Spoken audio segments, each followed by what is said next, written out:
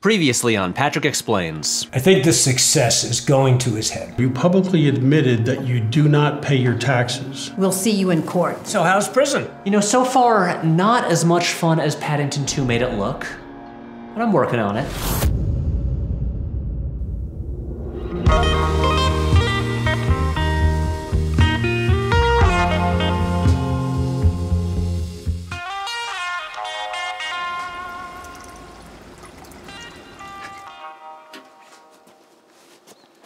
The sun is shining, the maple syrup is boiling. What a wonderful day. I've never seen a nicer one. I can't think of a single thing that could ruin it. No. We interrupt this Dad Rock Power Hour for a breaking news bulletin. A crazed movie-loving prisoner has escaped from the local prison. He is considered unarmed, unpopular with the female 18 to 34 demographic, and way too into early 2000s teen drama, The OC. That's awful. Yeah, they interrupted the power hour. We were right in the middle of an Allman Brothers jam. Not that. The news report. You don't think they could be talking about... Hey guys. It's me. I'm back. What the... Patrick, what are you doing here? Don't you know we could be arrested for harboring a fugitive? I won't be long. I'm just here to grab some supplies. I'm taking a trip with a friend I met in the joint. It's a dangerous journey and we might not survive. Hey, where do you guys keep the chocolate chips around here? So you busted out of the big house, and now you're looking for a cozy place to cool off while the heat dies down. Hank, please stop talking like an old gangster movie. This is serious. I'll say, is this all the vanilla extract you guys have? You know I like to triple the regular amount for my cookie recipe. Patrick, please come in here and sit down. I know it's been a hard year, but you can talk to us. You're right. We should talk. This might be the last time we see each other for a while. I wanted to ask you guys, have either of you recently watched the 1966 Batman movie? Do you think we can get a reward if we turn him in? No, Hank. Weird question, I know, but see, I've been walking through the woods for the past few days, and at one point, to feed myself, I had to eat bugs, which reminded me of bats, which then, obviously, reminded me of Batman. Now, I've talked about Batman here before. I'm sure you remember my exhaustive explanation of the 1993 animated film Mask of the Phantasm and why it's great. But today, I want to talk about a very different version of Batman. I want to talk about the 1966 movie commonly known as Batman: the Movie, which was a spin-off of the TV show that premiered that same year. For decades, it was hated by vast swaths of Bat fans who complained its campy tone made a mockery of the character, but I disagree. I think this version of Batman should be celebrated for being more faithful to the comics than it gets credit for its inimitable, extremely cool style, for being a good adventure movie and a great comedy, for the genuinely brilliant Adam West performance that still does not get the credit it deserves, and for being a movie that forever changed my life. You see, Batman the movie rules, and today, we're gonna talk about why. Holy lecture series.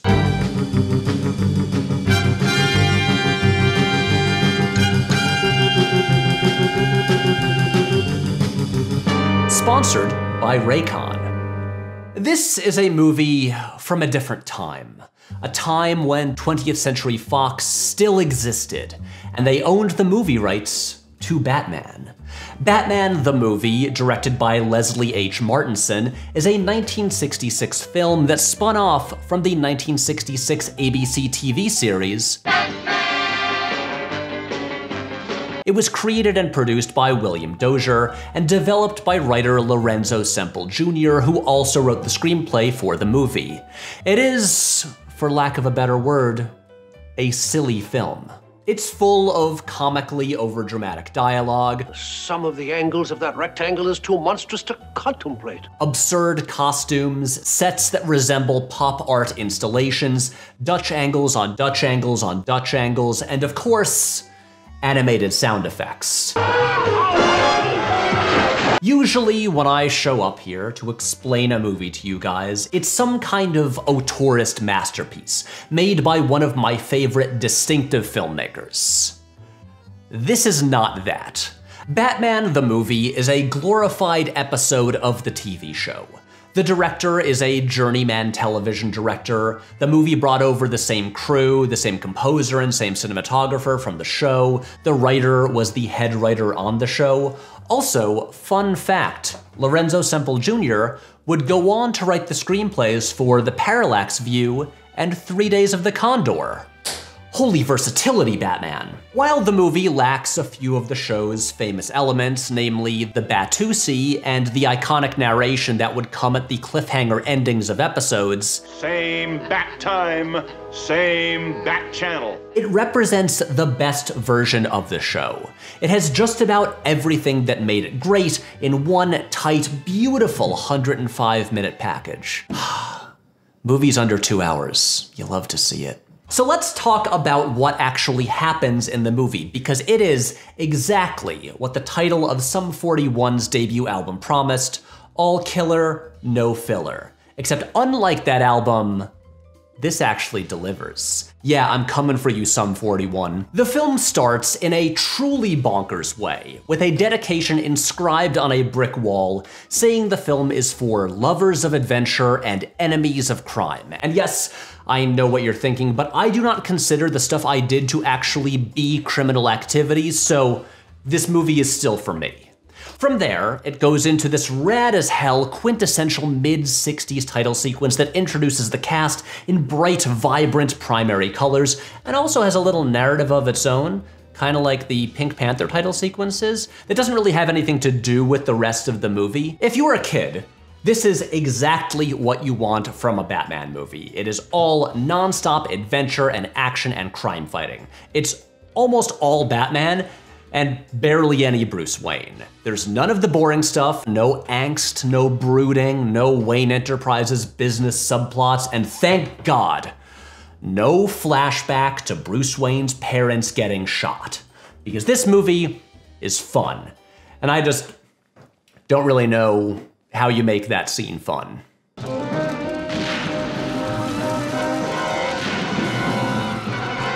Yeah, it just doesn't work. Instead of a tedious origin story flashback, which, to be fair, was not even really a thing yet since this was the first feature-length superhero movie, the story jumps right into the action. Bruce Wayne and Dick Grayson rush back to Wayne Manor to get the Batmobile, which brings them to the Batcopter, which brings them to a stolen yacht. This is not a movie that needs to waste time explaining how Batman got a helicopter, he just has it. Get on board, we're doing this. In the story, Batman and Robin, as well as Commissioner Gordon and Sergeant O'Hara with his wonderfully terrible Irish accent. While they were lowering you to a watery grave, the Commodore's yacht was being hijacked someplace else? Precisely. Plus Alfred, who gets to wear a little mask in one scene, uncover a spectacularly sinister plot. All of their greatest enemies, the Joker, the Penguin, the Riddler, and Catwoman, have teamed up, stolen a deadly piece of experimental weaponry, and plan on using it to take over the world. Their minimum objective must be the entire world. You know how so many modern superhero movies try really hard to make things grounded and realistic? They make everything gray and metal and concrete and just boring looking? Well, this is a movie that has some real fucking style. The villains ride around in a penguin-shaped submarine and fly through the sky on jetpack umbrellas. The Riddler has multiple costume changes, including this very cool suit with a nice patterned lining that I genuinely would like for myself. And they have a secret headquarters over a bar down by the Gotham waterfront, and for some reason, all of their henchmen are pirates. That's right, this is technically a pirate film. And there's also a pretty compelling Batman story going on here. Catwoman disguises herself as a Russian journalist who seduces Bruce Wayne so the villains can capture him to lure Batman into a death trap. But Bruce actually falls in love with Catwoman without knowing she's Catwoman, and to quote Robin, when the truth is finally revealed, holy heartbreak. The movie creates the feeling of reading a bunch of comic books in a row. Every few minutes, there's a new bonkers twist or cliffhanger. Batman and Robin are stuck to a magnetic buoy as the villains fire torpedoes at them. The Penguin infiltrates the Batcave with an army of dehydrated assassins. Batman must dispose of a bomb in a crowded seaport. A shark jumps out of the water and bites onto Batman's leg as he hangs from the Batcopter on the Bat Ladder. And that last one happens less than 10 minutes in. This movie wastes zero time getting to the good stuff. Now I know what you're thinking. Patrick, a shark? A bat ladder? Isn't this all kind of ridiculous? Well, I forgot to mention that the shark is also a robot shark that explodes. But this is where we need to talk about the tone of the 1966 Batman, because this is where its brilliance becomes apparent.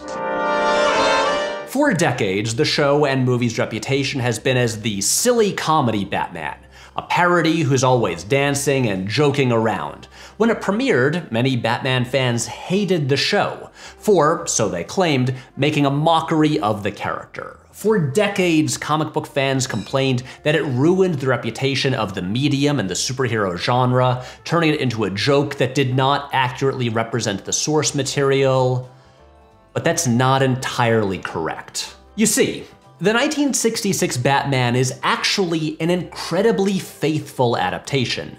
More than half the episodes in the first season of the show were directly based on specific issues of the comics. The costumes, sets, vehicles, and even the framing of shots were all ripped directly from the source material. Because as much as some comic book fans might insist that these have always been serious stories intended for adults, we must acknowledge that there has always been an inherent absurdity to this stuff. Batman comics of the time were about two friends in brightly colored costumes, masks, and capes who beat up a guy in a top hat wielding weaponized umbrellas who commits bird-themed crimes. And in the 1950s, the comics had been even sillier, with Batman and Robin constantly going on wacky sci-fi or fantasy adventures and hanging out with a magical interdimensional imp named Batmite. Is that character ridiculous and stupid? Yes. Do I love him? Yes. So the masterstroke of the Batman show and movie was to embrace all of that absurdity. The costumes, the overdramatic dialogue, the secret lairs and themed henchmen, an endless array of clearly labeled bat gadgets, and to take it all totally seriously. On my way over here, walking through the woods, when I wasn't tracking the police radio signal, I was using this pair of Raycon earbuds to listen to the audiobook of The Caped Crusade, Batman and the Rise of Nerd Culture by Glenn Weldon. In the section on the 1960s Batman, there's a quote I wrote down. The abiding irony that hardcore fans decry the show for not taking Batman seriously lies in the very fact that taking Batman seriously was precisely the show's organizing principle. The particular genius of the show's approach and the key to its mass appeal was this tonal jujitsu. They reproduced the conventions of the era's one-dimensional Batman comics in 3 dimensions and asserted them with a species of terrible poker-faced gravity that producer William Dozier characterized as like we are going to drop the bomb on Hiroshima. In doing so, they achieved something that television, let alone the culture, had never seen before. This is what makes Adam West's performance truly essential. He treats Batman like he's playing Hamlet. There is never a moment where you doubt his belief that what he's saying is the most important thing in the world. I swear by heaven, if you've harmed that girl, I'll kill you all. I'll rend you limb from limb. Watching this, you realize the mistake of casting George Clooney in Batman and Robin. Joel Schumacher mostly does a good job of capturing the spirit of the 60s Batman, but the problem is that Clooney is winking. Why are all the gorgeous ones homicidal maniacs? Is it me? He's smiling through the whole thing, clearly aware of how silly it is, but for West, every moment is life or death. This is the brilliance of Batman the movie. If you're watching it as a kid, it's an awesome, straightforward, faithful Batman story ripped right from the comics. But as you get older, you start to see the second layer to it. You start to realize that this is one of the very best comedies of the 1960s. Now, the word everyone associates with this version of Batman is camp. Camp can be hard to define, but Susan Sontag, in her famous essay Notes on Camp, described it as a sensibility whose essence is its love of the unnatural, of artifice and exaggeration. It usually refers to unpretentious pieces of mass culture defined by their sincere commitment to stylization, that are playful. In her essay, Sontag lists old Flash Gordon comics as an example of camp. So if those are camp, then the Batman comics of the 50s and 60s are definitely camp. Batman was camp way before the 1966 show, so let's stop complaining that this is what made Batman camp, or that a camp Batman is in any way a bad thing. So as I mentioned a minute ago, while walking through the woods, I was listening to the audiobook on a nice pair of Raycon earbuds. Come on, you're on the run from the cops and you're doing an ad? This is ridiculous. And these things are great. They are premium wireless earbuds that are only half the price of their competitors. And the company is co-founded by Ray J, who everyone knows I am a huge fan of. Gotta respect that hustle and diversifying your income streams. They fit great and look great, and the Bluetooth pairs seamlessly with this phone that I stole from one of the prison guards. They have over 6 hours of battery life, which, let me tell you, is great when you're spending all day walking through the woods and eating caterpillars for sustenance. And they come in this cool little charging case, so I can discreetly charge them when we stop at gas stations for supplies. Right now, you can get 15% off your own Raycon earbuds by clicking the link in the description or going to buyraycon.com/Patrick Willems. This is a product that I genuinely recommend, and plus, any money I make from this sponsorship goes directly towards the Free Patrick Foundation, an important cause I care about deeply. Batman the movie is not a comedy with traditional jokes, setups, and punchlines. Once in a while, there's something resembling that, like when Batman says the drinking water dispenser is clearly marked, and the camera pans over to a machine with a giant drinking water dispenser sign. But more often, the comedy comes from the combination of delivering utterly bonkers absurdity with a completely straight face. Like when West dramatically calls for the shark-repellent bat spray. Hand me down the shark-repellent bat spray! And the scene reveals this entire collection of oceanic repellents, including one for whales. Or the total conviction of the performances as the heroes deduce which villains are responsible for a crime with some truly head-spinning logic. Pretty fishy what happened to me on that ladder. You mean where there's a fish, there could be a penguin? But wait, it happened at sea. See? See for Catwoman. Yet, that exploding shark was pulling my leg. The Joker. It all adds up to a sinister riddle. Riddler. Riddler? If you wanted to make grand declarations, you could say that Adam West's performance here paved the way for Leslie Nielsen in Airplane and The Naked Gun. I'm not sure I'm gonna go quite that far, but it's a thing that you could say. I love the way that each of Batman and Robin's near-death cliffhangers is resolved thanks to true absurdity, but presented as great drama. They are saved from a deadly torpedo when a noble porpoise hurls itself in the way. It was noble of that animal to hurl himself into the path of that final torpedo. When the Batcopter is hit by a missile, it crashes toward the ground, but miraculously lands on a foam rubber wholesale convention. This stuff was laying the groundwork for gags and goofs for years to come, paving the way for jokes like this.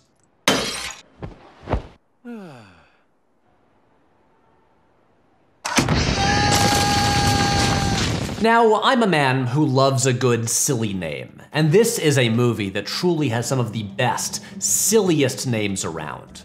There's a major character named Commodore Schmidlap, another named Admiral Fangschleister, and then there is Catwoman's alias. She disguises herself as a Russian journalist who goes by Miss Kitka.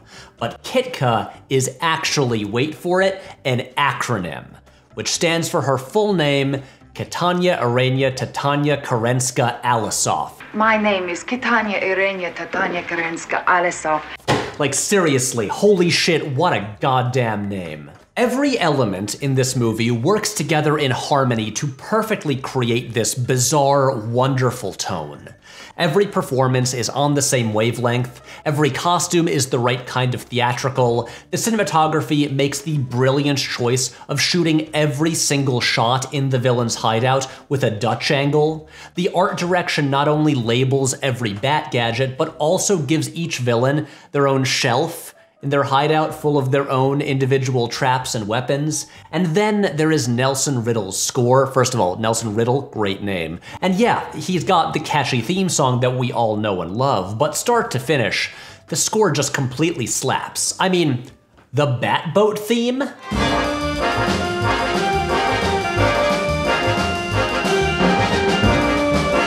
Hans Zimmer, top that. I dare you. Batman the movie is not a satire or parody of Batman, it is a totally legitimate, even great version of these characters. And in terms of movies where Batman has to get rid of a big bomb, this is definitely the better one. Now, as I've made it very clear by now, I think this movie is great. I love it.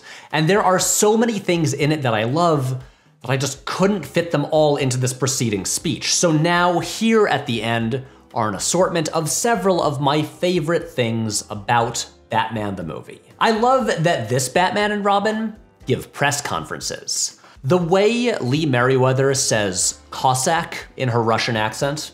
Report these riddles to your police or perhaps to that masked Cossack Batman. The hand-drawn animation whenever anything gets zapped. I love that the movie ends with Batman and Robin accidentally swapping the brains of the members of the UN Security Council, and then discreetly just climbing out the window. I love that Robin is not allowed to drive the Batmobile. Catwoman's cat-shaped radio. I love that Bruce Wayne's romantic move is to quote Edgar Allan Poe. And all my days are trances, and all my nightly dreams are where thy dark eye glances. Okay, the way the Riddler lays out this elaborate death trap that will throw Batman into the waiting arms of the Penguin's exploding octopus. Penguins exploding octopus? And then in the middle of a fight, one of their goons just accidentally triggers the death trap himself. I love how Batman and Robin are beloved members of the community, and everyone waves to them as they fly overhead in the Batcopter.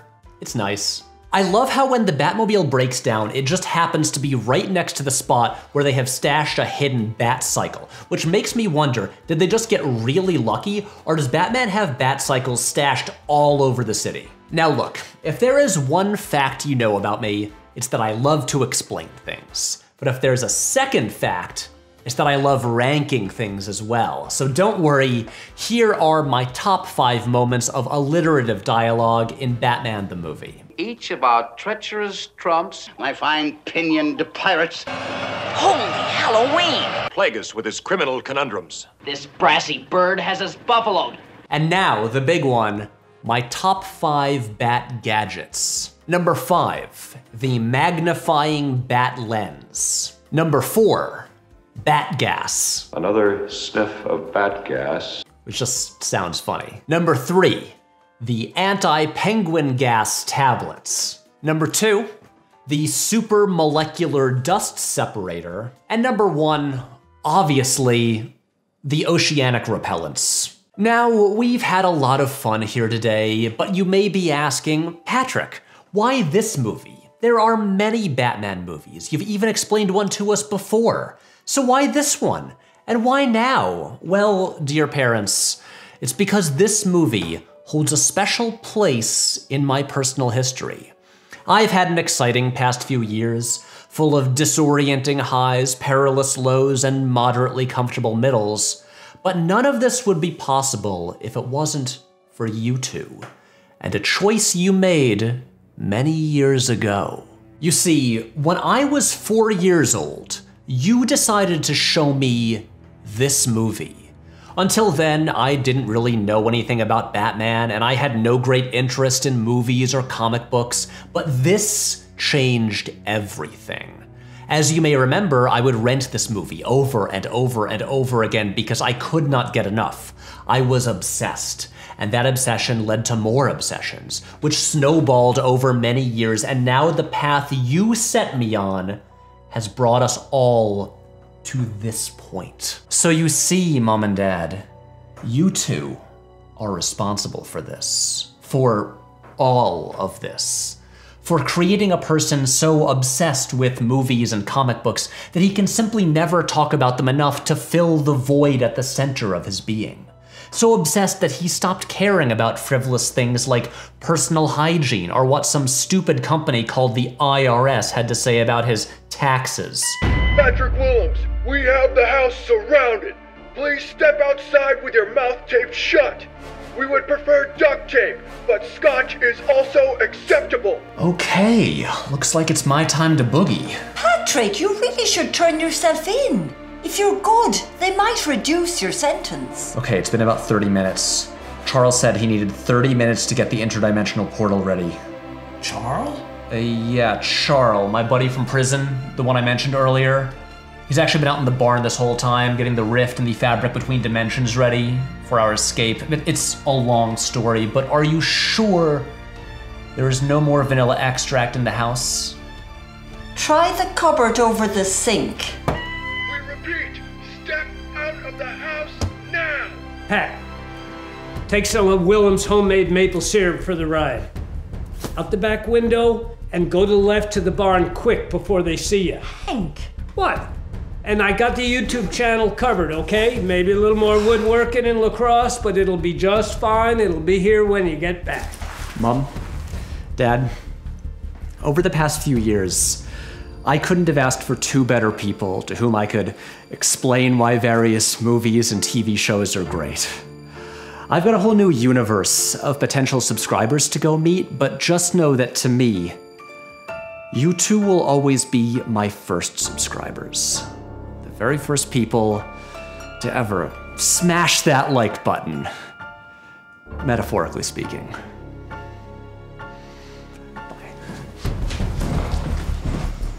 A rift in the fabric between dimensions?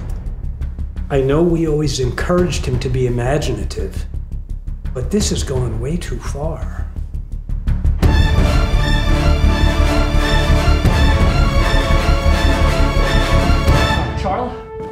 Charles, you looking good yet? You look different. A fresh look for our new audience. Whatever you say, buddy. Honestly, the new look, it's pretty adorable. So we're ready? Ready for a new world and new clout.